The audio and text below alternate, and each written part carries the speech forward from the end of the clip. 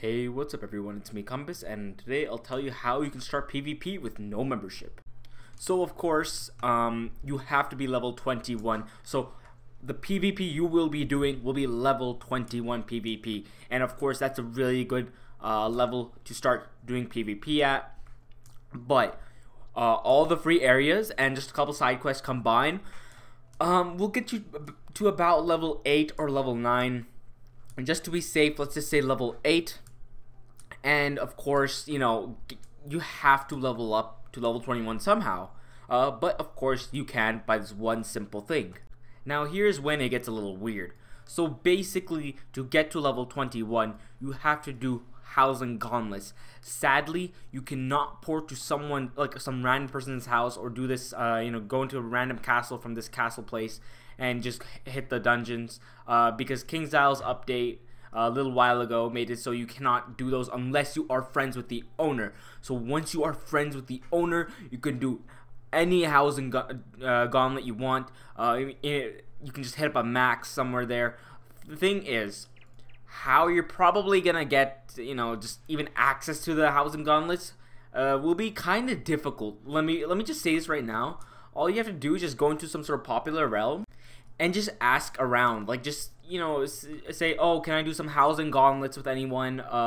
There are some people that are gonna charge you. If they do try to charge you, just drop it, look for another person, because there's a bunch of kind people that are playing this game and they will help you, though it may take a little while before you find someone.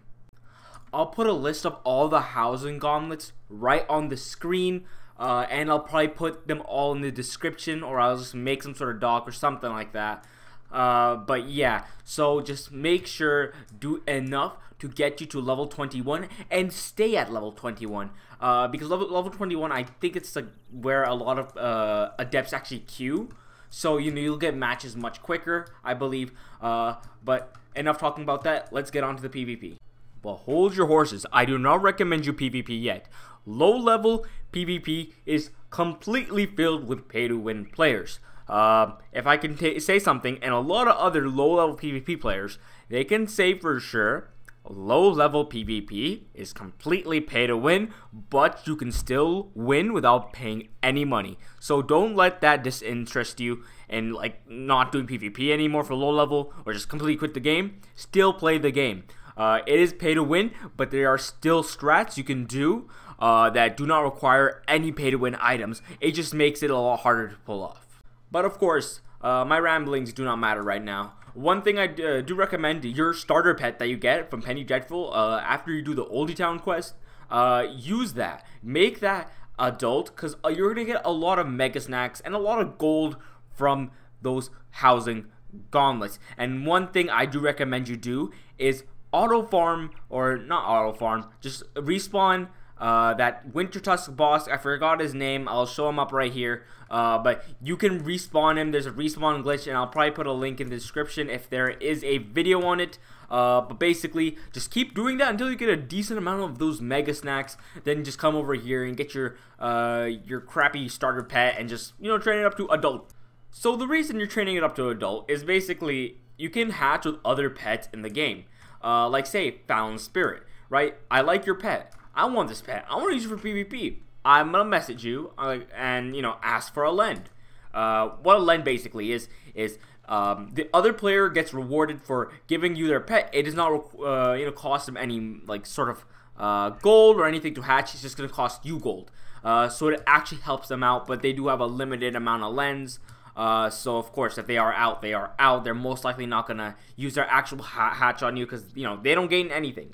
But another thing you can do, because these hatches will normally cost around 46,000 to like 50,000, I believe. But if you do not want to spend that much, there's one thing you can do, but I do not recommend. So of course, low level. Low level is very interesting because the pets, you can be a warlord with a like an epic pet, right?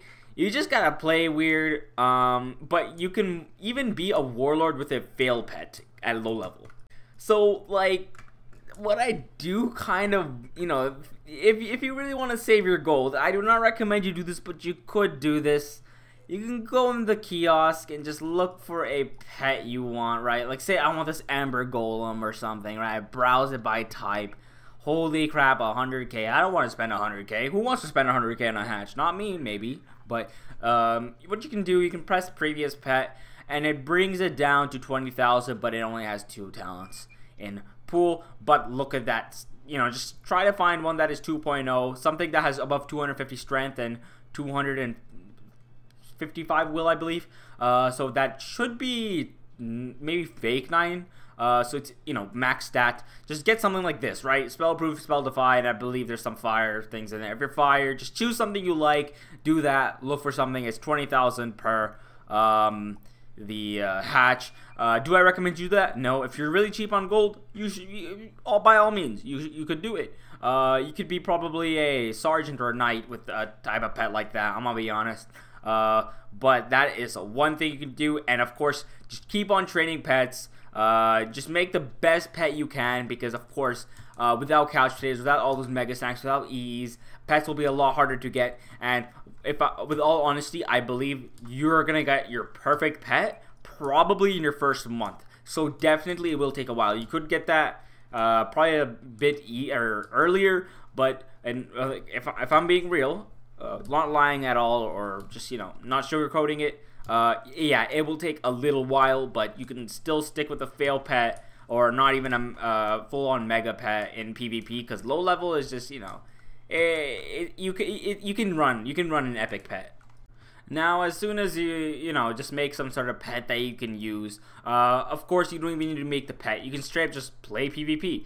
What you can do is go up into the tourneys and just sign up for tourneys like see this Arthur 1v1s or quick match 1v1s, or all these. There's a bunch of 1v1s, and they're all on like different times of the day. This is Central Time, by the way. I believe all these are Central Time, so you know, just make sure that time right there is correct to yours. I'm not sure if it's different for you guys, because I live in Central. I believe this is always going to be set to Central, but I may be really wrong. But what I do recommend, you just go directly only 1v1s. 2v2s do get very toxic at low level. Reason why is just a bunch of deaths that just jade, and they think they're funny, or they think they're having a lot of fun, but they really aren't. But just do all these 1v1s, and you're gonna rack up a lot of tickets. Now, arena tickets. What should you do with those? Basically, just go to branded Mistboard right outside the arena, and there are 2 things you can get. Basically, you can get some energy gear, and it does not have a level sort of cap. You know, there's no recommended. Sorry, there is no specific level you can use this at. You can use this at any level. So basically, only get the orange one. It's called Seafar Overcoats, the Seafar Cloche, and the Seafar Galoshes, and they're very, very cheap. You can get them all in like an if there's like, I believe even like two quick matches, you can get them all. They're very, very cheap. And the reason you should get this is that it gives you a decent amount of energy, so you can actually train up your pet way quicker. Another thing you need desperately is the duelist gear for level 20. This stuff is really, really good.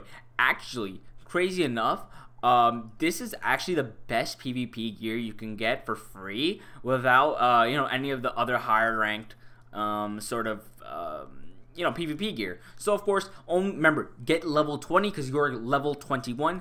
The second highest is level 30, so get level 20. Choose a color you like, right? And then just buy it. These are a lot of tickets though. This is a 15,000 tickets. This one is 35,000 tickets. This one's 15,000 tickets. There are a lot of tickets. But yeah, there's just a lot. There's definitely a lot. Now, low-level PvP, it's mainly, decathlon heavy. And what I mean by that is everyone uses a decathlon. You're probably asking, what is a decathlon?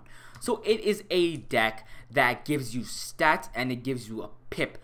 Very, very useful for a low level because getting that extra pip can even win you that match. Gives you some extra damage, extra health, even some flat resist, which is very useful. So you can like run it, and the thing about it is you can't use any main deck spells, and that is fine. The reason that is fine is because you're level 20, and many of the low, main deck stuff you don't really need because you can pack in your side. So you can have a side deck. You can like pack specific things in here, and just run something. Yeah, but this is definitely enough to kill someone. If they're jaded, then that's rough. But this is definitely enough to kill someone, right? Like this is enough. You can do a neat strat. But I do recommend you do Decathlon. And the thing is, Decathlon is every probably month. I'm not too sure, but it is. It comes out every now and then in the sort of event, and it is free, but you can most likely only get rank 2 or rank 3 if you really get lucky without a good healing pet. If you do somehow get stealth or some sort of healing talent on one of your pets, then you're kind of chilling. But it is definitely really hard. But as soon as that Decathlon comes out, just hop right into there, get a bunch of treasure cards from the shop. You should have a lot of gold from those, what do you call them? Those housing gauntlet runs, and just run something, and just be neat. Just be neat. I believe there are some sort of guides on how to do Decathlon, so I'll put those in the description as well. And just please check them out. Of course, you really don't need Decathlon. You can run any deck and you can still win. But of course, as soon as you get all your gear, get a decent pet, just hop in ranked, and basically you're set. Yeah, that's seriously all you need to do for PvP. It's very simple. Like, yeah, there's like a couple duelist stuff. Get all the level 20 stuff for duelists. There's sockets. You can just get them from Jordo over here. But this is definitely a very neat thing KingsIsle did. I actually really appreciate that KingsIsle did make PvP free, even though there is definitely the boosting problem. But I don't think it's really as relevant as the game kind of like being more popular as it is. But the thing is, I really want you guys to know that PvP is pay to win, but you can still win. And honestly, the satisfaction of you beating a pay to win player as a free to play player is just astonishing. It's just amazing. It feels amazing. But thank you guys for watching. If you have any questions, please leave them down in the comments below. And yeah, I'll see you guys in the next video.